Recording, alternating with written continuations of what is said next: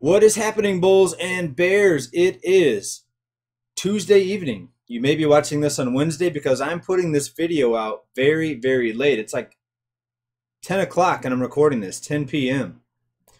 Well, today was a crazy day in my household. A long story that I won't get into here. It's kind of a boring story. But just to sum it up, when you have a family, your time is not your own, put it that way. For all of you single people out there that have a lot of time to do whatever you want, I'm a little bit jealous. But I wouldn't change a thing. I love my family. They're the best. And for those of you that do have a lot of time, please make sure that you are checking on your relatives, especially during these times when stress levels are ultra elevated and the cost of living is really throwing a lot of people into, in many cases, not a very good mental state. And we talked a few reports ago about how the usage of antidepressants has really skyrocketed, and it's continuing to grow during these times where so many people are getting buried under just high costs of living. And today we've got a lot on tap for you. And we're going to try to take a little bit of a change in direction on this channel because one of the, let's say, positive feedback points that I've received pretty consistently is, hey, JJ, you give us a lot of information. We appreciate it. But what are the solutions? What can we do to improve ourselves? And what can we do to try to make it through this? And what information can you give us to try to help us? So now, along with the news, I am going to try to implement real life tricks and tips and whatever else we could think of to try to make this a better situation for us and all of our families, hopefully. Here's what we've got on topic. Cost of living crisis. The fuel poor delivery drivers getting slammed. Producer wholesale prices, what's happening with those. Michael Burry's crash warning. We're going to tell you about what I think about crash predictions. Housing market insanity and greedy CEOs getting more greedy. Let's start at the top. Cost of living crisis. And this is out of The Guardian, but what's happening in the UK is also happening here in the US to many households. Rising cost of living is having a devastating impact, especially single income households. Single parent households are being really challenged by these high fuel prices. So what does this mean? Household budgets are more stressed and stretched, and people are looking for just all kinds of ways to try to save money, from clipping coupons to using gasoline apps to save a few cents like we talked about in the previous video, to trying to get more free lunches from their school, free lunch programs. And sadly, more people getting on payout and assistance programs. We know those programs are very big here in the United States. Well, something that's helped me tremendously with the cost of living crisis and the fuel bills is working at home. It saved me a ton of money and a ton of time. If you're commuting to a job every day, you might want to look at working from home. And I'm sure most of you have already sought out that opportunity, and some people just can't do it for various reasons, but that's a huge thing to save yourself on this energy crisis. A lot of people went out and bought electric cars or hybrid vehicles. That can be a big saver, but the cost of those vehicles can be quite a bit more than just a gasoline vehicle, so I hope that you're saving enough to compensate for those higher costs. Also, insurance costs can be quite a bit higher on those vehicles because repair costs can be quite a bit higher as well. In fact, there's actually some insurance companies out there that will not even insure Teslas because of the unknown cost of repairs and getting the parts and the labor on those cars. And these gasoline prices are causing people to be fuel poor, and it's especially hitting the delivery drivers. We just talked about that a few reports ago. Well, now there's more information coming out on the type of impacts that we're seeing for delivery drivers. Recent article out of ABC, rising gas prices hurting delivery drivers working for apps like DoorDash and Grubhub. And I feel really bad for these people. There's a lot of people out there that are hustling, they're driving around, they're putting a lot of miles and wear and tear on their vehicles, and these fuel prices are just dishing out a lot of pain in their incomes. Take a look at this. Here's someone working for these delivery services and said the following, quote, "I'm making $10 to $12 an hour versus the 20 to 25 I was making just a short time ago." That's Courtney Peterman, a mother of 5. Oh my goodness, a mother of 5 who works for DoorDash and Instacart to make money on the side during the winter when her lawn care service is not in operation. And this is one of the things that I feel really, really bad about, this whole situation with this out of control rising cost of living. People like this, they're working, they're hustling. She has her own lawn care business. During the winter, she's trying to work to make extra income and actually put it down there.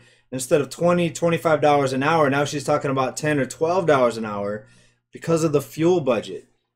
So her pay cut in half during the winter months, and she's got 5 kids. Right now, with the health crisis that came out, we saw a big surge in demand for these delivery services as more restaurants stayed away from dining in and more people ordering out and carry out. So the need for these delivery drivers boomed, and so many people entered that field, but now they're getting hit really, really hard.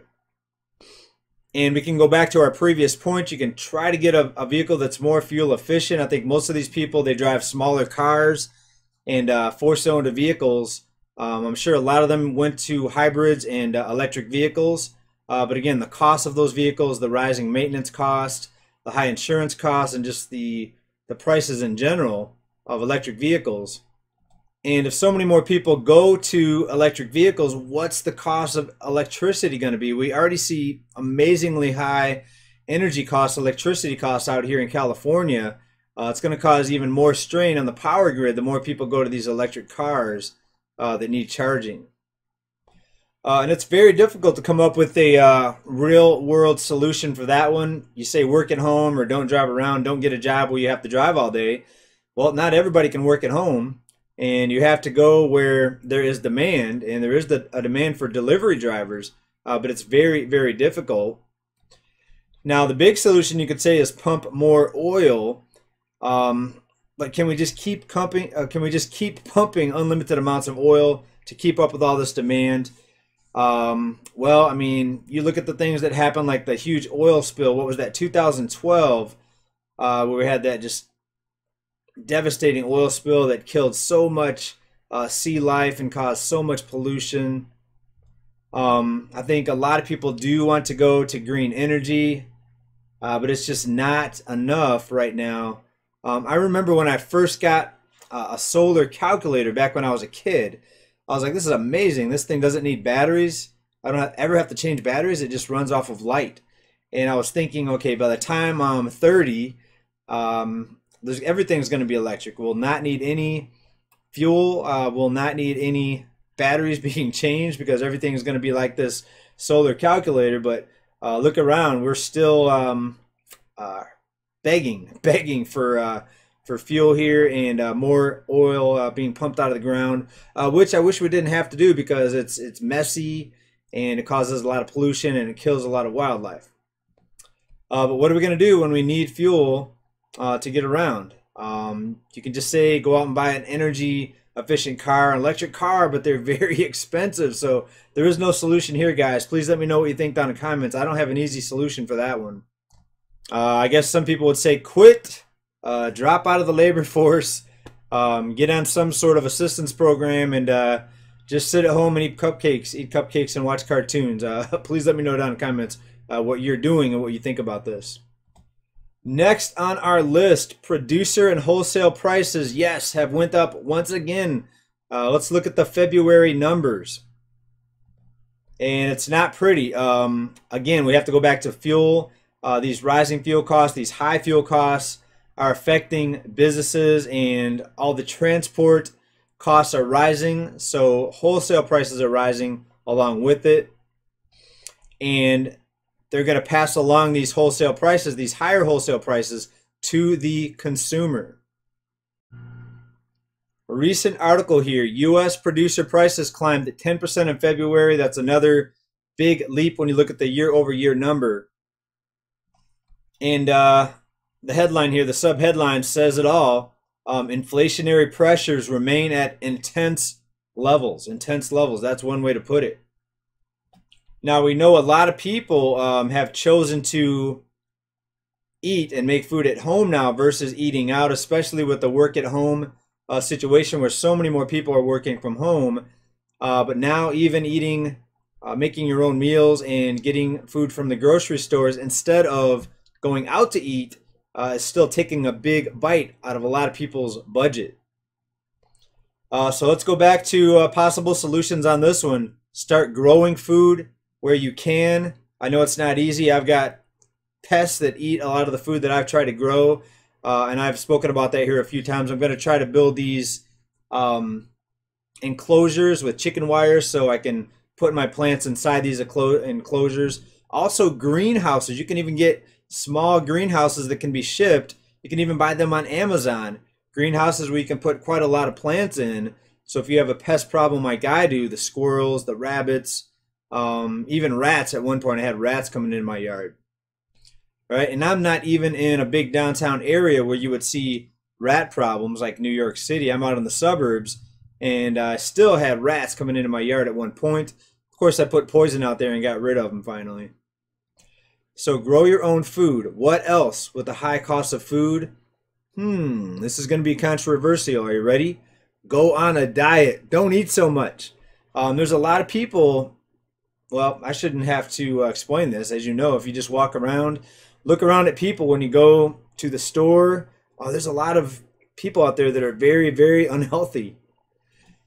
And I've had times where I've struggled with eating healthy, but at some point you've got to do this not just for financial reasons, but also just for health reasons. I mean, having a bunch of extra weight is not going to help you with much unless you're maybe a sumo wrestler or something.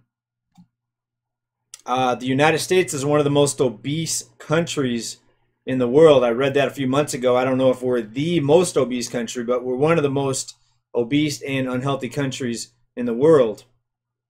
All right, but I'll try to give a helpful quote, and I want to make sure I get this right. This is a quote I heard a few years ago. Eat to live, don't live to eat. Eat to live, don't live to eat. And as prices are rising, things are getting more difficult, people are getting more stressed out, a lot of people want to binge eat because they're stressed out. I used to do that myself. I used to sit down and eat sometimes a half a gallon of ice cream if I had a bad day, or I was just wanting to take my mind off something. I would binge eat ice cream, and then the next day I would feel guilty and I'd go have like a 2.5 hour workout somewhere, back when I had more time. But yeah, please watch your diet and try to slim down. Now of all times, especially with these food prices, try to slim down, grow your own food. What else can you leave for us down in the comments? Please let me know what I missed. Let's go on to the next topic here. And let's go ahead and transition a little bit here to the markets. Let's talk about what billionaire Michael Burry is out there saying. He's got a crash warning. Now, folks, just because I'm reporting on someone that's speaking about a crash doesn't mean that I'm predicting a crash. All right, I've told you, and I'll have to say it again here because every video where I even mention the word crash, people are saying, you predicted a crash. No, I'm not predicting a crash. But here's how it works. When the big money people all decide to sell at once, that's when the crash will happen. So in other words, people are going to decide when the market crashes. Let's put these numbers out again. When it comes to the stock market and stocks in general, the top 10% own nearly 90% of all stocks. The top 10% own nearly 90% of all stocks. That's extraordinary. That means if a lot of those people or those investment houses, investment firms, companies, if they all get together at once and decide to sell, they can have major impacts on the market and they can move the markets. Also, the top 1% own about 50% of all stocks. So even if the top 1% decide to get together and sell at once, you're going to see a big drop in the market. So A crash could happen at any time, of course, but also this market could double just because of all the easy money policies that are out there. Just look over the past 2 years, we have nearly doubled the money supply. It's an 80% increase in dollars in existence just over the past 2 years since the health crisis rolled out about 2 years ago. All right, so this story has been making the rounds, Michael Burry's crash warning in his portfolio. One of the stocks that he has exited or had exited at the end of 2021 was CVS Pharmacy, and I can't blame him for that. Here's a long-term chart here of CVS Pharmacy, and we see the big run up to over $112. Well, we're now at about 107. We took a dip back down here, and it's a good time to sell just by looking at the chart. Plus, we see what's happening in retail. And we know that in some of the cities, CVS pharmacies have closed down, and Walgreens pharmacies also, because of the massive rise in theft and smash and grab robberies. So maybe Michael Burry sees the writing on the wall. Maybe that's why he sold CVS. The article didn't go into much more detail besides the fact that he did sell his CVS holdings. But yeah, maybe he sees the writing on the wall.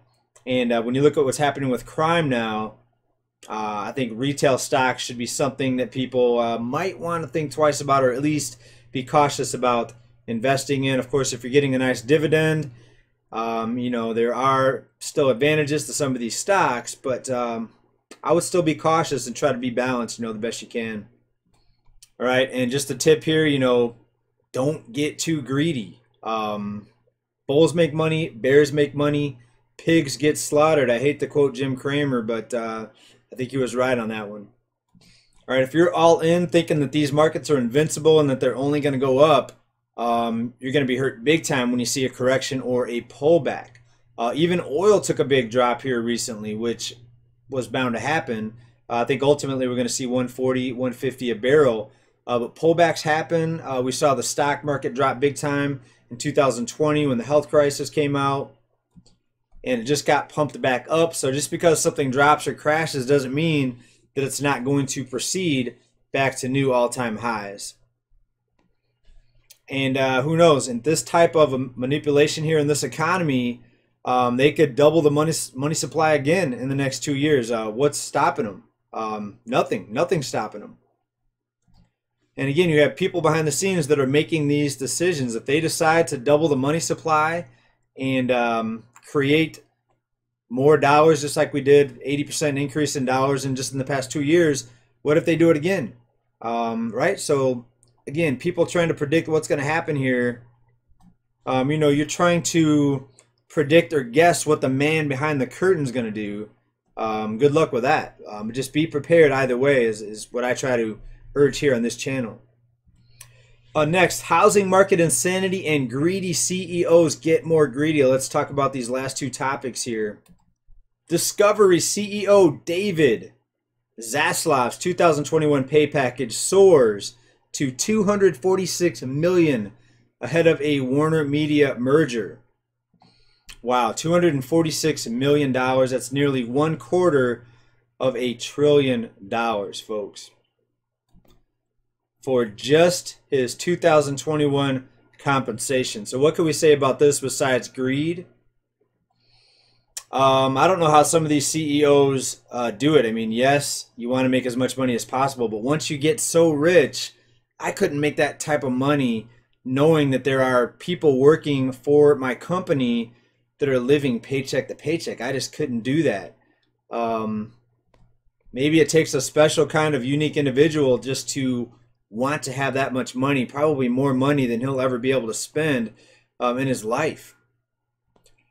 But what do you say about that? I mean, what can we do about it? I mean, we can stop watching the Discovery Channel, but it's much more than that. He's basically got a media empire. Take a look at here. Discovery Inc., American multinational mass media television conglomerate. And take a look at all these channels under the umbrella of Discovery Inc. And I watch quite a lot of these channels. So I guess I'm contributing to this Mr. Greed's pay package here. Discovery Channel, Food Network, HGTV, TLC, Animal Planet. I love Animal Planet.